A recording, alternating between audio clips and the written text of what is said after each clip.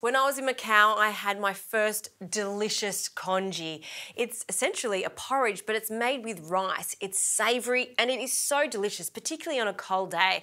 Now I'm going to take that concept and I'm going to make it with oats, a savoury oats.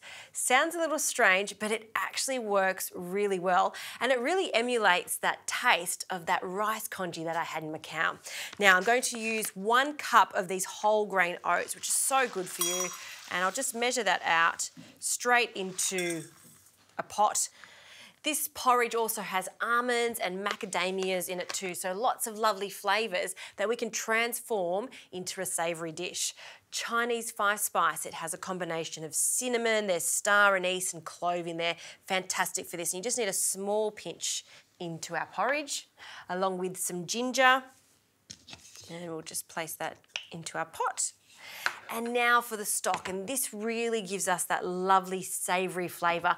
I'm using a chicken style stock and you don't need to add any salt to this because all the flavourings are already in there. So I'll measure this out. We want 2 1/4 cups of our stock.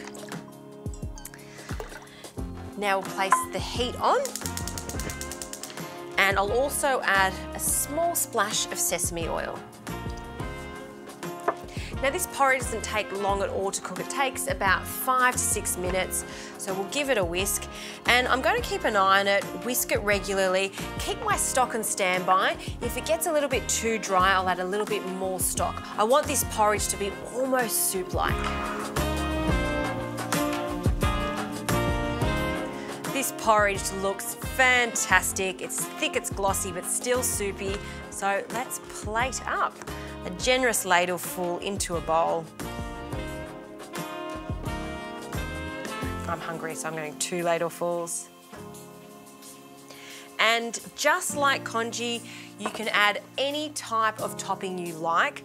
I like the combination of some spring onions, and I'll just finely slice them on an angle. Pop them on top. And because it's a savoury breakfast porridge, an egg, we'll cut that in half. Ooh, and perfectly gooey. And if you want some extra seasoning for the egg, you could also use some soy sauce, but mine's perfectly seasoned because of the stock. And finally, a little hint of chilli. So I've got some crunchy chilli oil. We'll just drizzle that in and around the egg and on that porridge. And there you go, that's my savoury porridge. Only takes 5 minutes to make. You can have it for a really filling breakfast, even a lunch. Anytime you have this, it's going to be so comforting. It's like a bit of a hug in a bowl.